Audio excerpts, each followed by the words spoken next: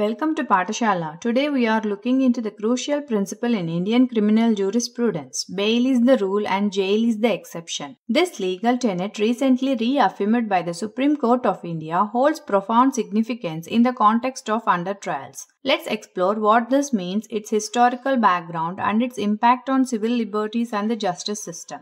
In India, the principle that bail is the rule and jail is the exception underscores a fundamental aspect of our criminal justice system. This principle is especially important for under trials, those who are detained without being convicted. These individuals make up a significant portion of our prison population, often enduring lengthy pre-trial detention. The Supreme Court's reaffirmation of this principle aims to address systemic issues, reduce prison overcrowding, and uphold the civil liberties guaranteed by our Constitution. Historically, Indian courts have had varying interpretations of bail. The colonial era, combined with post-independence legal frameworks, often led to an over-reliance on custodial detention. However, over the decades, landmark judgments have increasingly emphasized personal liberty and the presumption of innocence. The Supreme Court's recent reaffirmation builds on this legacy, promoting the use of bail as the primary means of ensuring an accused's presence in court. Now let's look at why the Supreme Court stance on bail is so significant. First, prioritizing bail reduces unnecessary pre-trial detention. This ensures that only those who genuinely require custody remain incarcerated before their trial. Second, it helps alleviate overcrowding in our prisons. With under trials making up a large portion of inmates, effective bail practices can lead to better living conditions and a more manageable prison population. Third, there are economic and social benefits. Prolonged detention imposes a heavy burden on the state and the individual. Families suffer financially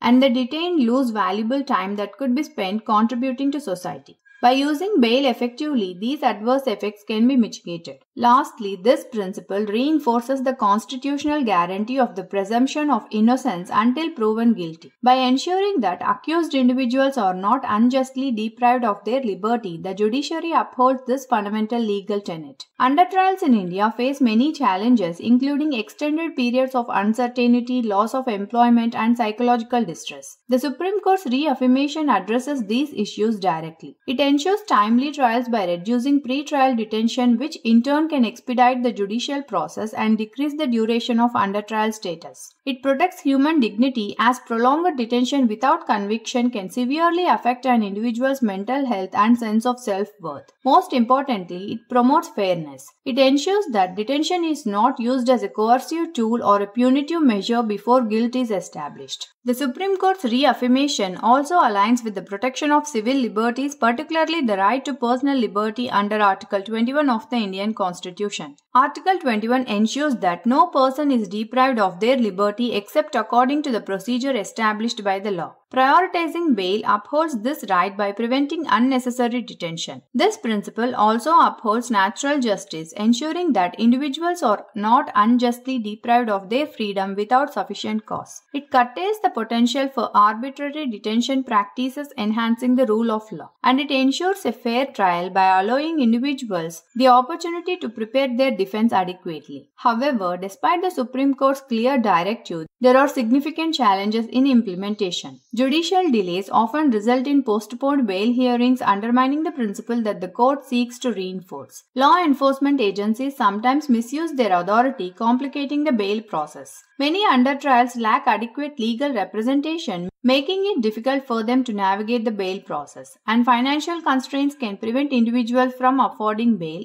especially when bail amounts are prohibitively high. To address these challenges, the Supreme Court has issued several guidelines. Expedited bail proceedings are emphasized to minimize delays and ensure timely decisions. Digital platforms for filing bail applications are being implemented to streamline processes and reduce inefficiencies. Monitoring mechanisms are being established to ensure accountability and adherence to judicial directives. And public awareness campaigns are crucial to educate the public about their rights and the bail process. The Supreme Court of India's reaffirmation of bail is the rule, jail is the exception is a pivotal step towards safeguarding civil liberties and enhancing the efficiency of our judicial system. While there are challenges in implementation, continuous oversight, systemic reforms, and public awareness are key to realizing the full potential of this principle. Thank you for joining me today. If you found this video informative, don't forget to like, share, and subscribe.